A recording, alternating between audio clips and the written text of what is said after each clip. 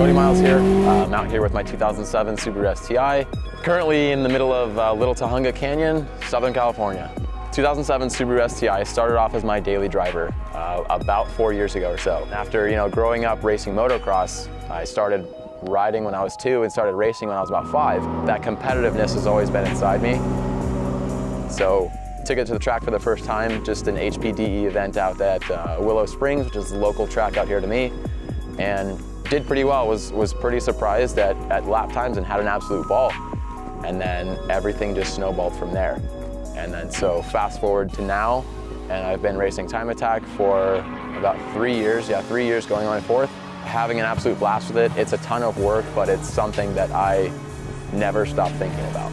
So as far as the engine's concerned, it's a closed deck, still 2.5 liter. It's got some cams. It's got a Borg Warner EFR 7163 turbo on E85, currently putting out 495 wheel horsepower, and if I remember correctly, 501 wheel torque. So it's a very happy power number. The power band is very responsive and very usable. Ambit FF4s, 18 by 10.5 with a 285/30 Federal FC201 tires. Bigger tires, stickier tires, right?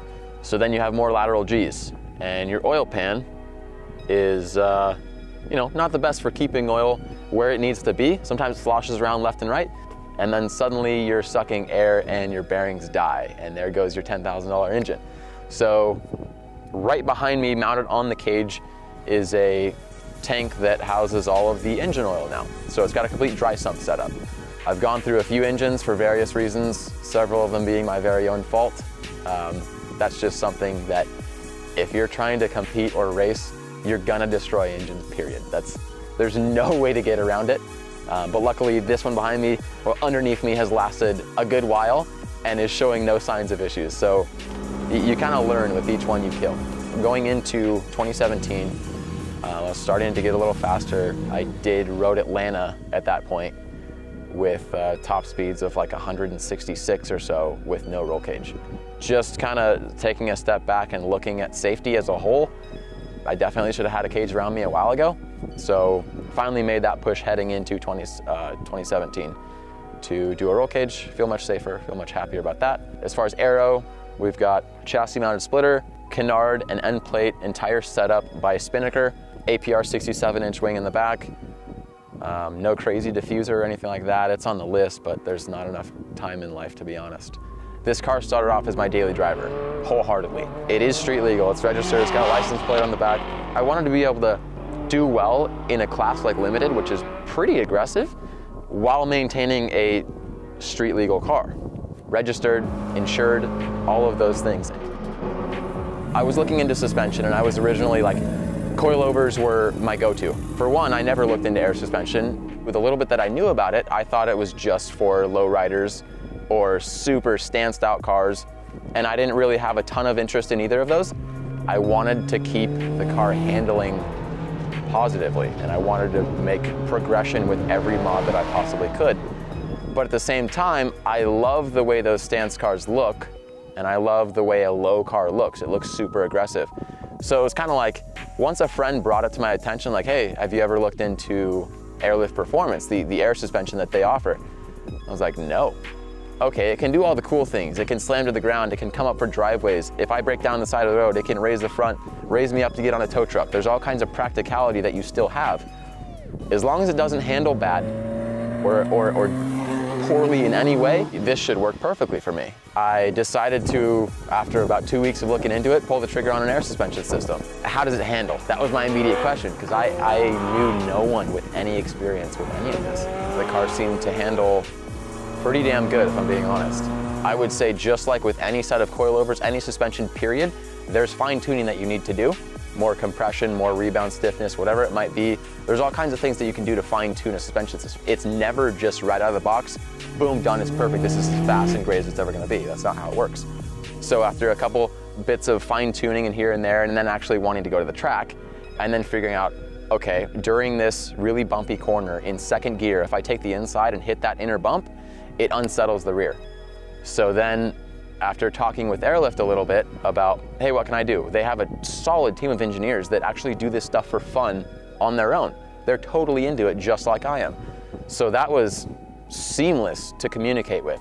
They gave me a few recommendations, and then one step after another, I was competing with the exact same off-the-shelf kit that I had been dailying on just months ago. So even up to now, it's just a normal kit that everybody can get their hands on. It just proved to kind of do it all. How does air suspension work? It's a super common question. It's very basic. Picture a coilover.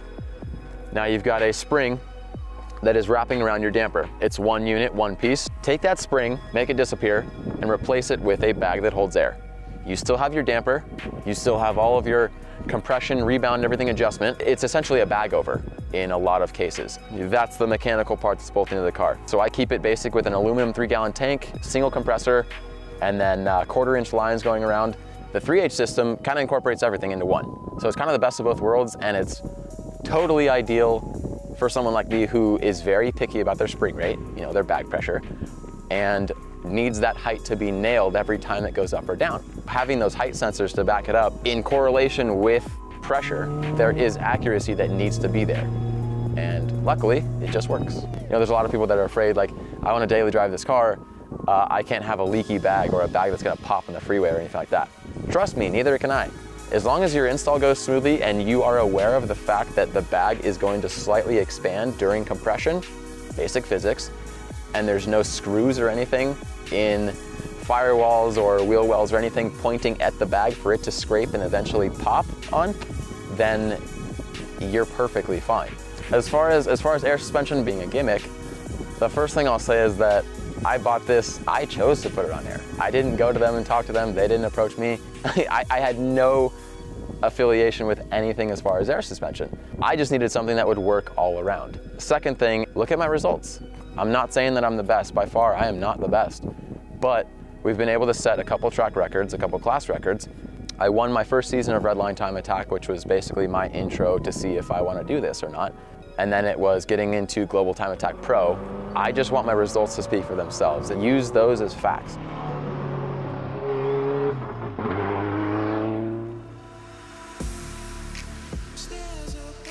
I just installed an entire setup on my daily driver, which is a 350Z, and I love it. I've driven 2 days on it. It was way too high right off the bat. That height had to come down. So it's on air as of now. Love it, drives great. I would say that if you're looking for extra versatility, if you've got the budget for it, which is slightly increased over a set of coilovers, then I would definitely say at least look at air suspension and see if it's something you might be interested in. Future for myself and this car, as far as racing goes, would be to conquer the world, essentially. That's gonna be everybody's dreams. I mean, myself and everybody around me that I see every time I go to the track, we're pouring everything we have into this.